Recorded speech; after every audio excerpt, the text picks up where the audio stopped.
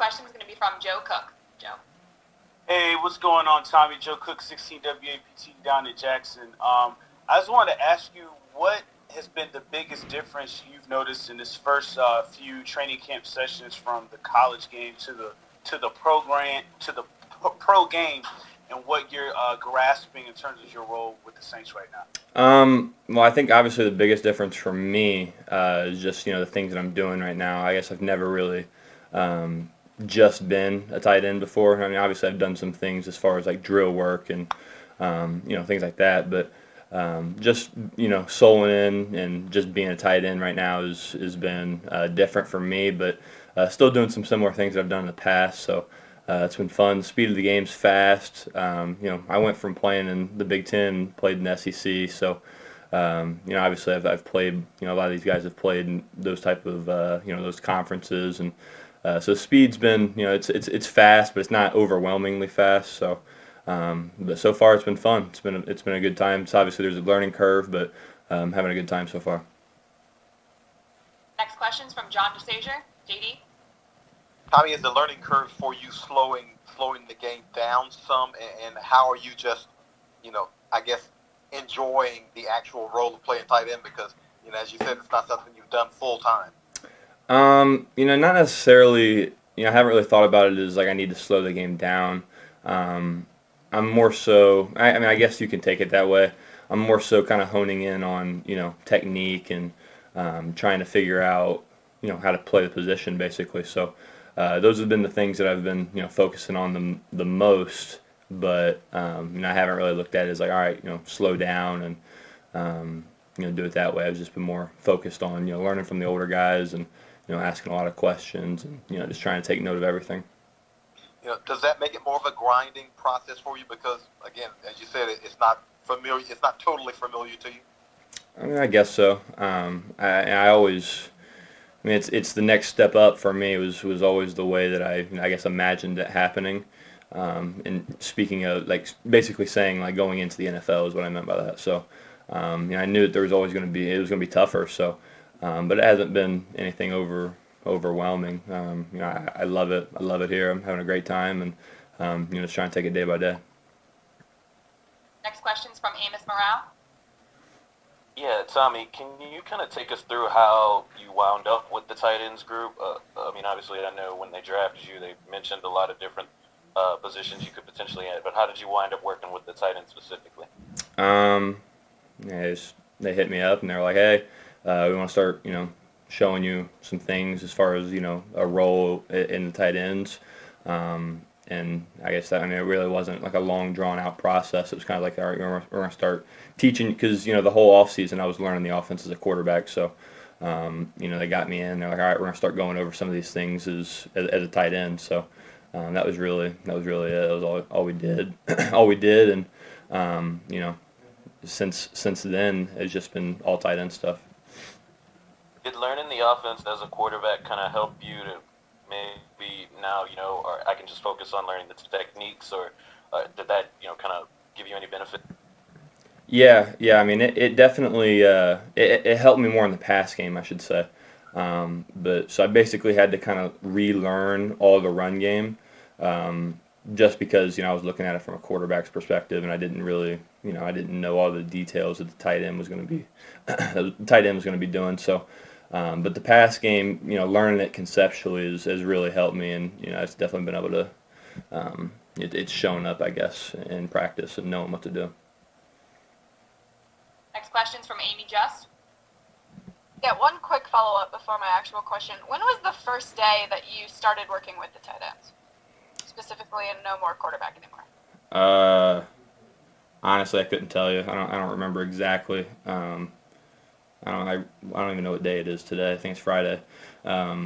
It's been, I don't know. I mean, since we started practicing, I've been a tight end, so I've done that. We kind of had some meetings and stuff like that before we started practicing, and it was sometime during that process. So, but once we got on the field and started doing actual work and running through plays, I've been a tight end since.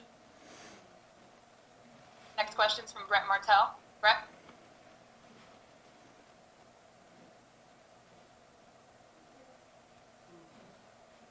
Sorry, I just had to get unmuted there. Tommy, to what extent do you expect the tight end designation to define you football-wise? And I ask because obviously, this is a special teams. They used to have a tight end 10 years ago, Dave Thomas, who lined up a lot at fullback. And second part is, to what extent have you closed the book on playing quarterback professionally in the future? Can you re-ask the first part of the question again? I'm sorry. Yeah, sorry. The first part is just the extent to which you expect the tight end designation to define you football-wise. Mm-hmm. Because obviously we've seen tight ends who do a number of different things, including even 10 years ago, Dave Thomas would line up at fullback sometimes. And your versatility seems to be something that's valued. So I'm just curious as to how much you're seeing yourself going forward as a conventional tight end or not. Okay.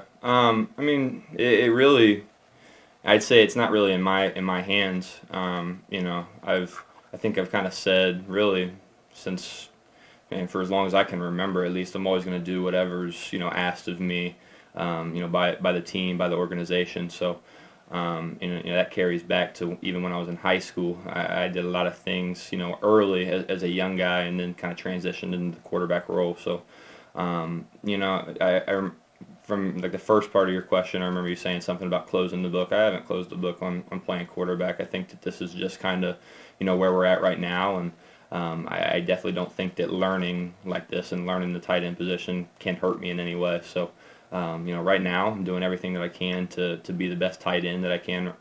Like I said, right now. But if they ask me to play quarterback, tomorrow or next week or next year, it really doesn't matter to me. I'm going to continue to do, whatever I can as best as I can, and help make this team as good as I can. Excellent, thank you. Next question's from Rod Walker. Hey, Tommy, I actually have two questions as well. The first I want to ask, have you talked to Taysom Hill much just about, just doing both of those things and just all that versatility that he displayed? Have you leaned on him a lot? Yeah.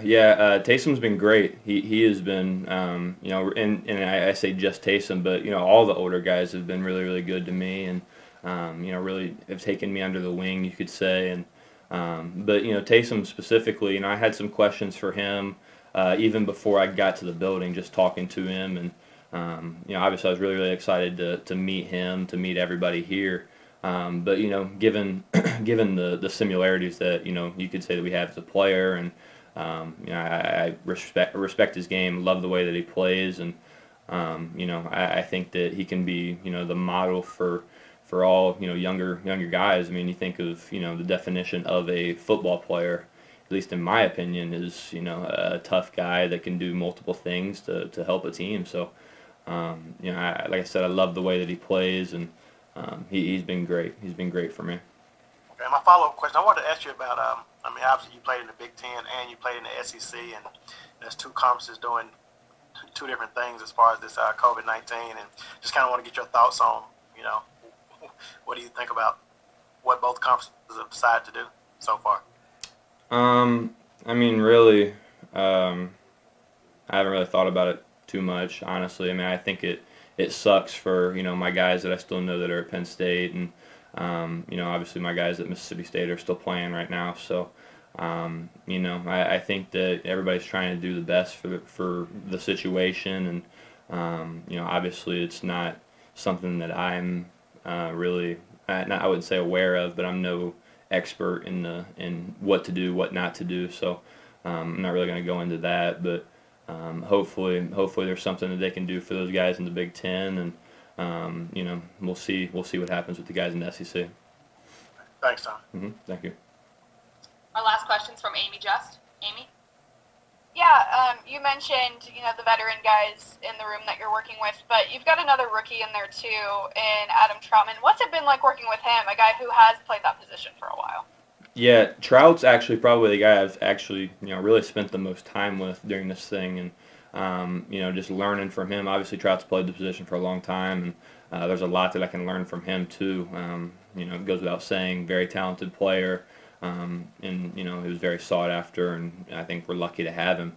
He's been awesome. Obviously, he's a guy that's closer to my age, and we're kind of going through this thing together as rookies, and I'm really excited for him. He's been great. He's been really, really good. He's been working a lot with the other group. So, I've been going with Griff, and, we've, like I said, there's a lot of different things that we've been able to, there are a lot of different situations, I should say, that's given me, different opportunities to talk to guys and learn. And that's really been the coolest thing for me, is just getting a lot of different perspective from each guy, from each coach, and just trying to to mold and take it all in like a sponge, just trying to learn in as many ways as possible, and at the end of the day just trying to play fast and doing what I can.